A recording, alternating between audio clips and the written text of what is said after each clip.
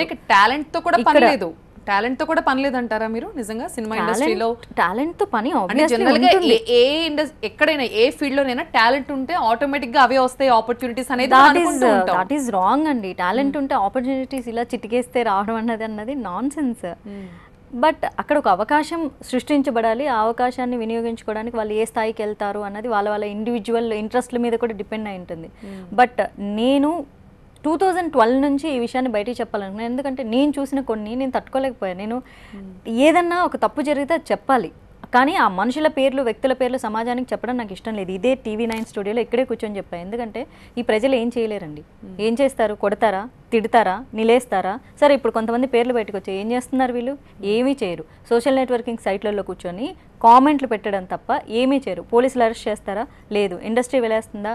లేదు. అలాంటప్పుడు నేను పేర్లు ఎందుకు చెప్పాలి అసలు? ఇప్పుడు ఈ శ్రీరెడ్డి ఏదైతే టాపిక్ బయటకు తీసుకొచ్చిందో దీనికి హ్యూజ్ రెస్పాన్స్ అంటే ఇదంతా సోషల్ మీడియాలోనే నడుస్తుంది నిజంగా చెప్పాలంటే. బయట నిజంగా వచ్చి సపోర్ట్ చేసే వాళ్ళని మీరు అన్నట్టుగా వేళ్ల మీద లెక్క పెట్టొచ్చు. తెలుసు నాకు, వందల మంది వేల మంది తన వెనక రావట్లేదు. ఇప్పుడు ఈ సోషల్ మీడియాలో వస్తున్న రెస్పాన్స్ చూసి ఫిల్మ్ ఇండస్ట్రీలో ఏవో మార్పులు వచ్చేస్తాయి, ఏదో జరిగిపోద్ది, ఇదంతా భ్రమ అనుకోవచ్చా? డెఫినెట్ గా భ్రమే అండి. లేకపోతే 2.5 గంట సినిమాలో హీరో ఇక్కడ 0 స్థాయి నుంచి మొదలుపెట్టి కోట్లు సంపాదించడం అన్నది ఎంత డ్రామాటిక్ గా కళ్ళ ముందు జరుగుతుందో, ఇక్కడ ఏవో పెద్ద పెద్ద మార్పులు జరిగిపోతాయి. నేను నిజాన్ని ప్రజలు ఒప్పుకోవడానికి ధైర్యం చెయ్యరండి.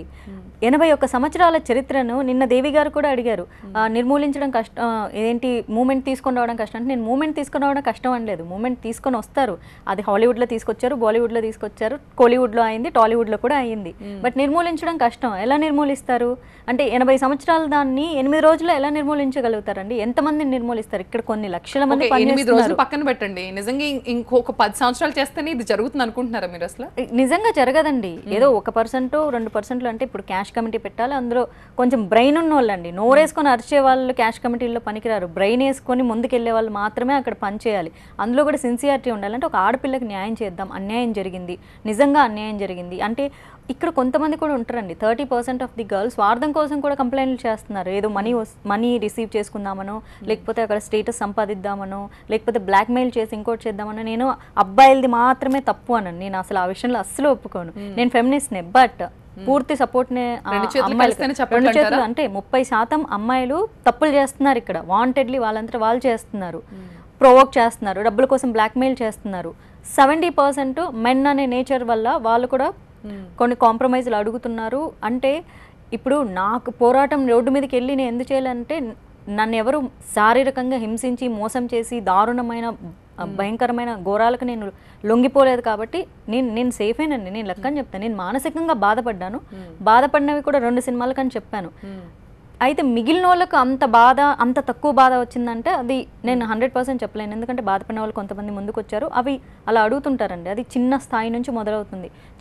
అంటే direction department, whole direction department కాదు, ఫ్యూ పీపుల్ ఉంటారు. అంటే అందరూ సమాజంలో మనుషులేనా, ఎక్కడైనా ఉంటారు, అలానే ఉంటారు. మనకు తెలిసి చిన్నపిల్లల్ని మరి ఈరోజు చిన్నపిల్లని రేప్ చేసి చంపేయలేదా? 80 ఏళ్లుగా పాతుకుపోయింది 8 రోజుల్లో పోతున్నా అంటే 8 ఏళ్ల పిల్లని రేప్ చేస్తేనే సరైన న్యాయం జరిగే దిక్కులేని పొజిషన్ లో ఉన్నాం ప్రస్తుతం. అలాంటిది ఈ విషయాన్ని ఇంతవరకు తీసుకొచ్చి దీనికి ఏదో జరిగిపోతుందని ఊహించుకోవడం, ఏదో జరిగిపోదండి, ఒకే రోజు ఏదో జరిగిపోదు. అంటే ఇప్పుడు క్యాష్ కమిటీ పెట్టినంత మాత్రాన వెంటనే కొన్ని వందల మంది అమ్మాయిలు వెళ్ళిపోయేసేసి అక్కడ చెప్పి వెంటనే ఇట్లా సినిమాటిక్ గా అయితే న్యాయం జరగదు. దేనికైనా స్లో అండ్ స్టడీ ప్రాసెస్ లోనే 1 by 1